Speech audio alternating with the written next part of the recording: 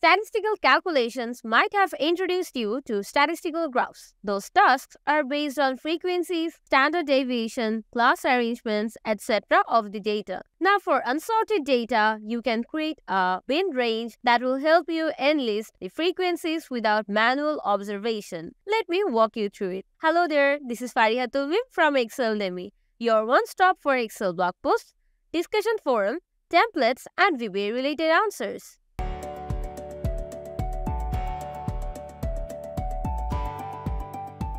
Here we can see 10 students with their marks in exam.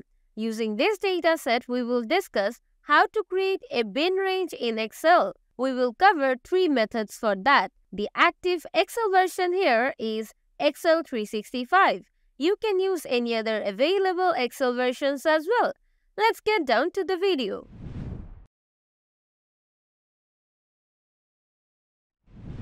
In our first method, we will insert built-in chart and it will create our bin range automatically.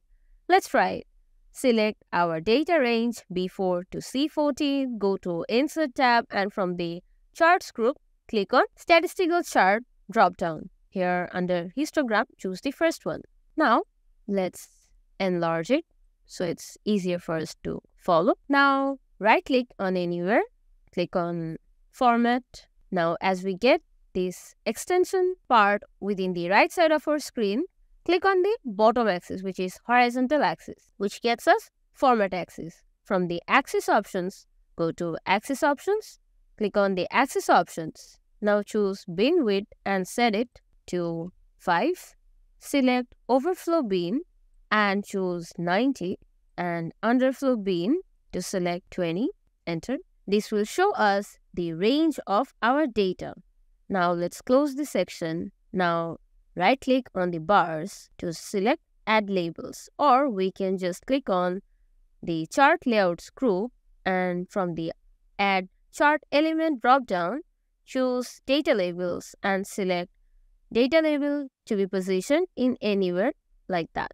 Let's choose Outside End. Now let's add our chart title to histogram. Now clicking on the chart elements, let's add axis titles and the vertical title will be student number and the horizontal axis title will be marks in exam. There we are. Now we can see that the axes are showing bin ranges automatically. Since we chose 5 as bin width, it's showing us bins in 5 differences and it starts from 20 and still 90.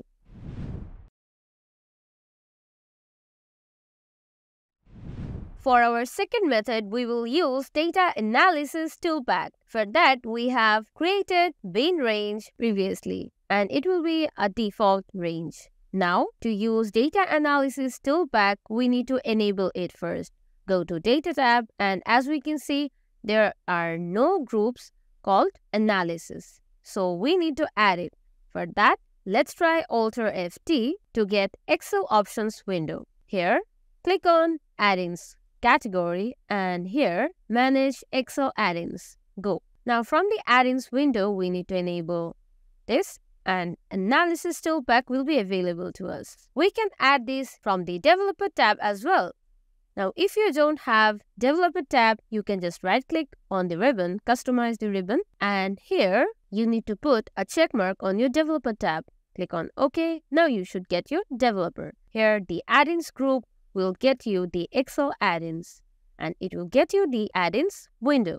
Put a check mark on it. OK. Now, if we go to Data tab, we can see there is a new group called Analysis, and here goes Data Analysis. If we click on it, we can see many options. Choose histogram. OK. Now, input range will be the marks in exam, which is C5 to C14. Bin range is E5 to E14. Now, we want output options as chart. Now, we want our chart and new table within this worksheet. So, we can click on output range and choose G4 for them. OK. Now we can see that there are different bin frequency. Let's increase the width here so that it's easier for us to understand.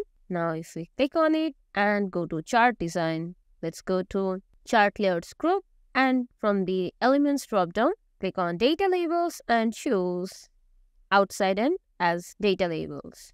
Now we can see the bin ranges here according to the pre-mentioned bins, frequencies according to the marks in exam, and the following chart here. Now unlike the first method, we don't need to add chart title or even axis titles.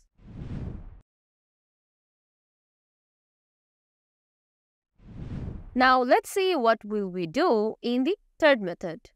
In this method, we will learn how to use frequency function to create bin range. For that, we have created bin labels as less than 10 to 11 to 20, and the list goes till 91 to 100. Now we will set bin limit to 10, then 20. Now to extend them till 90, we can just use fill handle till row 13. Now in bin counts column, the first cell or F5, let's use frequency function. Now our data array here will be the marks in exam, which is C5 to C14, and bins array will be 10 to 19, which is D5 to D14. Closing parenthesis, enter. Now we can see rest of the cells are autofilled. Now let's select E4 to F14, go to Insert tab to insert a chart. From the Charts group, let's click on Columns. From the 2D column, choose the first one. Let's move it here and extend it like that. Now we can see that all the values and the frequencies are added according to the numbers here. From these methods, you can choose any of them according to your convenience. You can practice this with the help of the Excel file in the description box below. Let us know if you could do it in the comments section. Share your suggestions and feedback as well. You can visit our website exceldemy.com and reach out to our forum for all your VBA or Excel related problems free of cost. Stay tuned by subscribing to the channel and clicking on the bell icon. Like and share the video if it helps you. Thanks for watching.